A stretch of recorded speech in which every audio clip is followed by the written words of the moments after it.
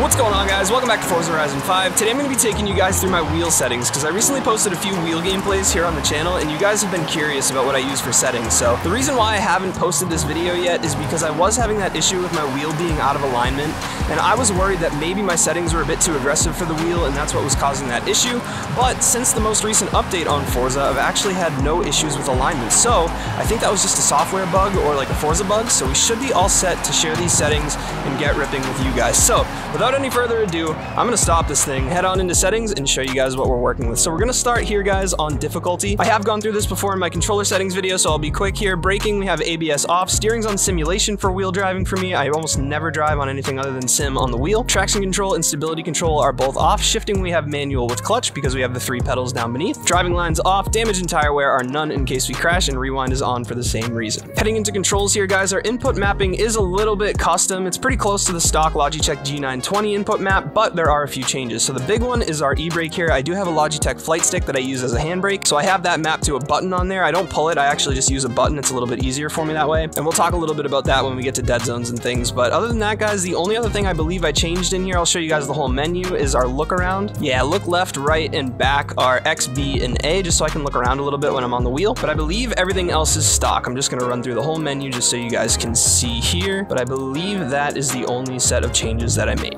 Heading into our advanced control section, guys, this is actually going to be the section that affects the feel of our wheel the most, so this stuff's pretty important. We do have vibration off, invert verticals off, mouse free look is on, although those two aren't really that important. Invert force feedback, however, is, and that's off. Steering axis dead zone is 0 and 100. We have our linearity stock at 50. Acceleration axis dead zone is 0 and 100, so is decel. Clutch is going to be 15 and 90. Now our e-brake axis is 56 and 100, but that's not really important for me anymore because I do use a button. I actually set these values when I was pulling the lever, so keep that in mind if you guys are using an e-brake that has a range of motion. You might need to set these up so that the e-brake's not triggered when you're just driving around. Vibration scale is going to be 0.5, although I don't think that matters when the vibration is off. Our force feedback is down a little bit from stock at 0.7. Now our center spring is all the way down, and the reason for this is because I thought maybe my centering issue with my wheel was being caused by the center spring being too high and causing like a misalignment with some sensors in the wheel or something. But like I said, since the game updated, I haven't had that issue anymore, so I'm just used to having 0 center spring. I know it's probably not common to use 0 center spring for drifting, but it's what I'm used to now, so here it is. Wheel damper is going to be at 0.4. I felt like the stock value just felt a little bit too much like you were steering through water. We have our mechanical trail at 0.8, our force feedback minimum force up at 1.5, force feedback load sensitivity at 1 even, road feel scale is going to be at 1.4, off-road feel is going to be at 1 even, steering sensitivity at 0.5. So that's going to do it for all of our steering wheel controls, guys. Let's get driving this 86 and I will show you guys what this thing can do. Actually, before we get started driving, I do want to quickly run you guys through the build as well. Now, if you guys are just looking to drive this car for yourself, all the information, the tune, the share code, and everything are going to be down in the description below. But if you do want to build something similar or try it out or make some changes for yourself, I'm going to quickly run you guys through the build that we have here. So let's go into the upgrade shop. Our engine is NA, it's the stock engine. Everything's maxed out here for 482 horsepower. We have the best brakes, the drift suspension, the anti-roll bars. We are running level 2 here for our chassis reinforcement, and we are gutted all the way. We've upgraded the clutch, driveline, and running the race diff with the race transmission here. 6-speed, I can't run 7 or 8 because I only have my 8 shifter. For wheels, we're running a nice stock tire compound, stock tire width as well. Oh, I'm sorry, we went 225s in the front and a 215 in the rear, forgot about that. The wheels you're gonna find in the third section here, we got HRE P101s, and they are the stock 17-inch wheel. We got our front track width all the way out. Our rear is gonna be level 2, and that's gonna do it for our wheels and tire section, and then we're gonna head on in here into our body kits. Now we are running Ings everything except for side skirts. There's only this guy here, which is gonna be C West. Obviously, guys, our drivetrain stayed stock. We left it NA, and we left a stock engine as well, so nothing to change in our conversion section. That is our GT86. Let me quickly run you guys through the tune as well. So we got our tire pressure here at 24 and 31.5. Our gearing, definitely NTNS drift graph.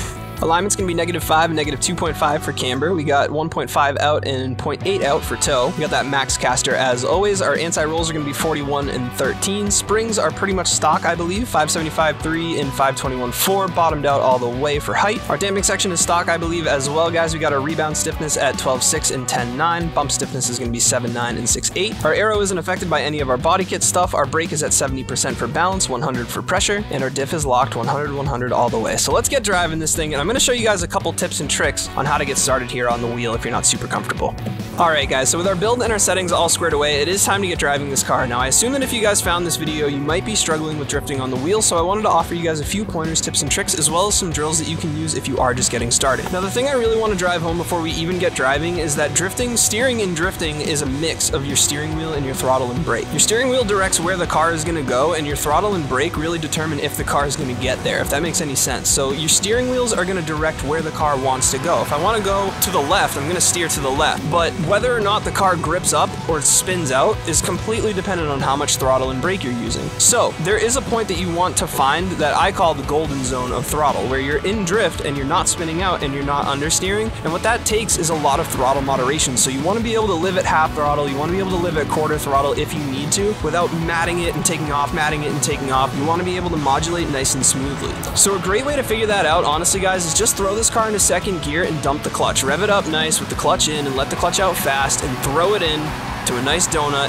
Hold the wheel all the way to whatever way you threw it in, and you guys will notice that the car is going to start spinning in a nice tight circle, and it's not really going to change its direction if I don't move anything. So if I just leave the throttle in and the wheel turned and cars don't hit me at the freaking festival, eventually that front left wheel is going to stop moving a ton. It might roll around a little bit like it is now, but the car is staying in a very consistent circle. Now you guys can play around with your steering a little bit here, like what happens if I just let go. You guys will find that the car wants to naturally center, which is a really good thing, right? So you guys, I'm sure if you've driven a real car before, you let go of the wheel, the thing wants to go to the center.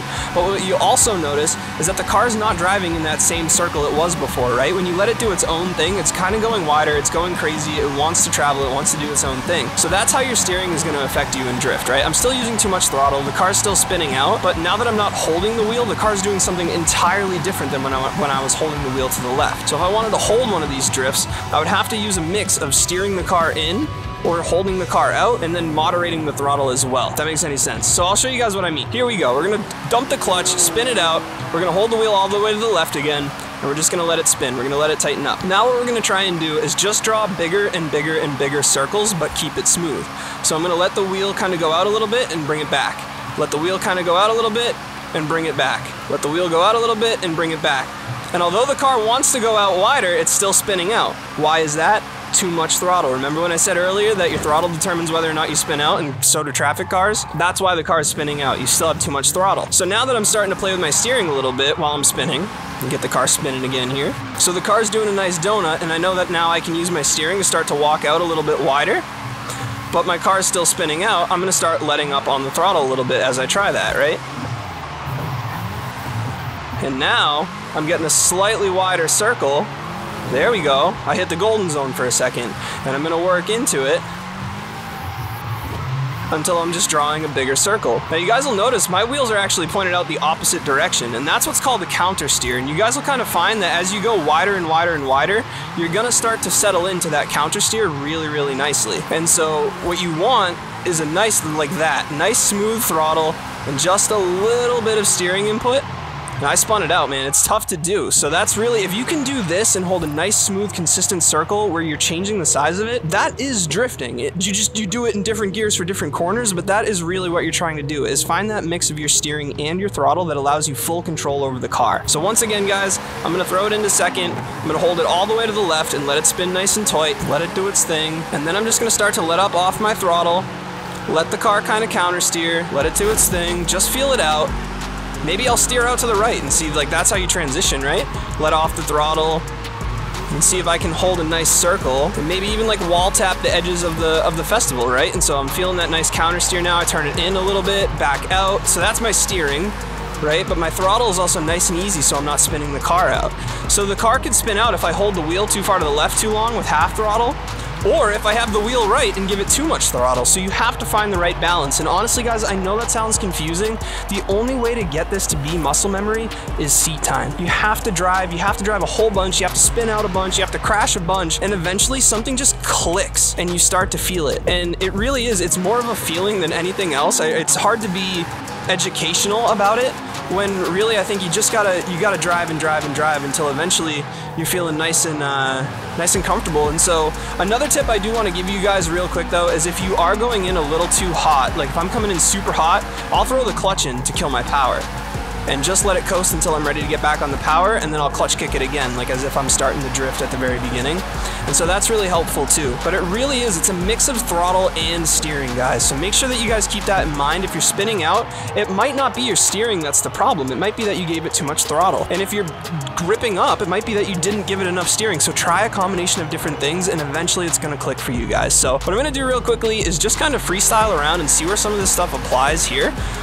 So like that's a turn in, like we were starting our donut, and then now I'm counter steering hard at half throttle, right? And so that's my moderation for there. I'm still half throttle, full to transition on the brake a little bit. I think I'll probably touch on, if you guys want some how to drift on wheel videos, let me know down in the comments, and I'll touch on like left foot braking and all of that and some of those. But that was full throttle, right? For a little bit, because the car settled nice. That needed a lot of steering correction because I didn't have the angle of the car right, and so there's so many little different scenarios. I think that a lot of people get frustrated too easily with drifting, and the reason I say that is because there's so many little different scenarios that require little different techniques that you have to keep driving. You have to go through that hundreds of times and crash and make the wrong decision to get to the point where you're really feeling comfortable. And so it really is a mix of a whole bunch of different factors, guys. Don't get discouraged. Don't blame the wheel. I know a lot of people too, they hop on wheel and they get all frustrated and they're like, the wheel sucks, I can't drive on the wheel, it doesn't feel like a real car. Well, it's not a real car. You don't have any G-forces, you can't feel it in your body. It is a little bit of a different experience, and it's gonna take some time for you. So even drifting in a real car, like you can't just hop in and drift like Forsberg, dude. It's just not something that people do. So keep in mind, guys, like any skill, it takes practice. Just practice, practice, practice, and you guys will get it. So I think that is gonna do it for today's video, guys. If you did enjoy the video or found it useful at all, feel free to, okay, I can't even use my camera. I think that is gonna do it for today's video, guys. If you did enjoy the video or found it useful at all, feel free to leave a like down below, subscribe for more just like it, and I'll see you in the next one. Peace.